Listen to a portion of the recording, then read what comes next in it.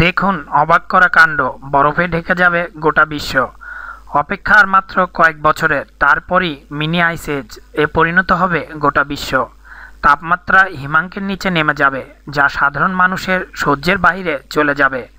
এই অস্বাভাবিক ঘটনাকে মাউন্ডার মিনিমাম নামে চিহ্নিত করেছে বিজ্ঞানীরা। আগামী 2021 থেকেই তাপমাত্রা কমতে শুরু করবে। সানের ম্যাগনেটিক এনার্জির ম্যাথমেটিক্যাল মডেল থিওরিতে নাসার বিজ্ঞানীরা এই বিষয়টি বিস্তারিতভাবে উল্লেখ করেছেন। 1646 থেকে 1715 সাল অবধি এই ধরনের পরিস্থিতির সৃষ্টি হয়েছিল। সেই সময় লন্ডনের টেমস নদীও বরফে পরিণত হয়েছিল। বিজ্ঞানীরা জানাচ্ছেন এই ধরনের পরিস্থিতি সৃষ্টি হয়েছিল গত 1646 থেকে 1715 সালে। কেন এমন মিনি আইসের এজের কারণ কি? বিজ্ঞানীরা জানাচ্ছেন বায়ুমণ্ডলে ওজোন স্তরের পরিবর্তনের ফলে তাপমাত্রার হেরফের হয়। বিজ্ঞানীরা জানাচ্ছেন উত্তর আমেরিকা, ইউরোপ এবং এশিয়ায় তাপমাত্রা হিমাঙ্কের নিচে নেমে যাবে।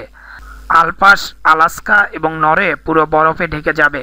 1646 থেকে 1715 সালে পৃথিবীর পরিস্থিতি ভয়াবহ হয়ে গিয়েছিল। গোটা পৃথিবী পুরো বরফে ঢেকে গিয়েছিল। সেই সময়ে আবারও ফিরে আসতে চলেছে বলে আশঙ্কা প্রকাশ করেছেন বিজ্ঞানীরা। 300 বছর পর পর এই ধরনের পরিস্থিতির সৃষ্টি হয়।